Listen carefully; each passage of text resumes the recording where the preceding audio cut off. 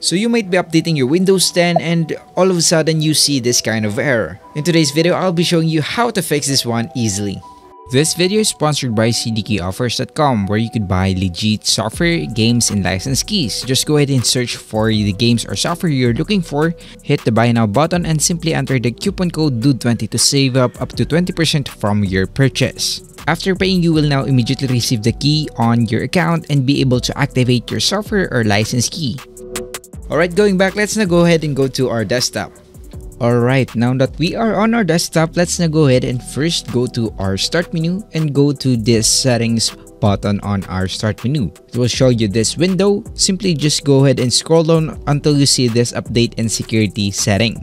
On the left panel of the update and security window, go ahead and look for this troubleshoot button.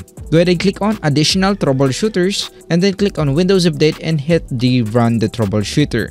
If the issue that you might be encountering is just a simple matter, then this tool will most probably be able to solve your problem. And after you're able to see this prompt, troubleshooting has completed, go ahead and try again updating your system. And if that still didn't work, we can go ahead and try another solution. Go ahead and go back to your start menu and look for command prompt.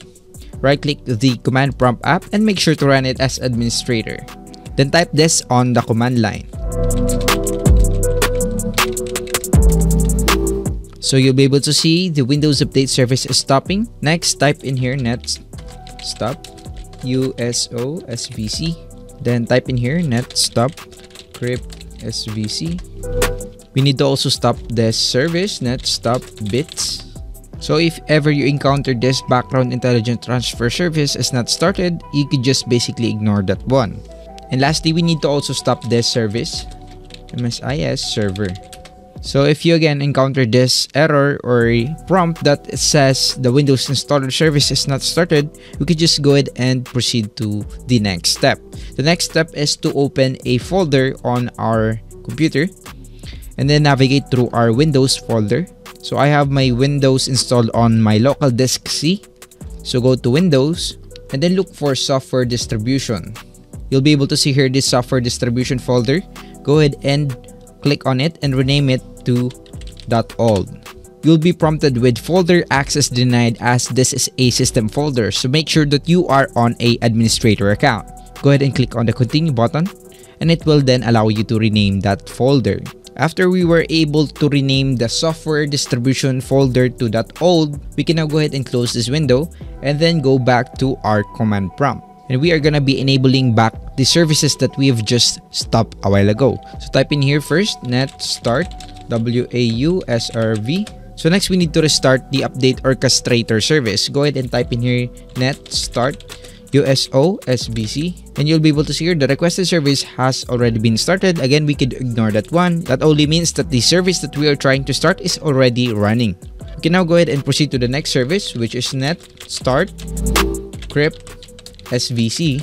So if you encounter this, the service name is invalid, what you need to do is to recheck the name of the service. Right now, I have encountered this error since I've misspelled this one. So we're going to be typing that back again, net start crypt SVC, and there we go. We were now able to see the requested service has already been started.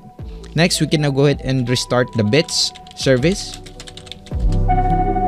which is the background intelligent transfer service, and we were able to restart them successfully. And lastly, we need to start the MSIS server, and there we go. After doing all those stuff, we then need to restart our computer and go ahead and try checking whether your Windows Update is already working. So that's about it. Hopefully this video helped you out fix or sort out this problem on your Windows 10. Let me know your thoughts and comments down below, and also hit that like and subscribe button for more tech stuff in the future. Again, it's your TECHY here. See you in my next tech videos.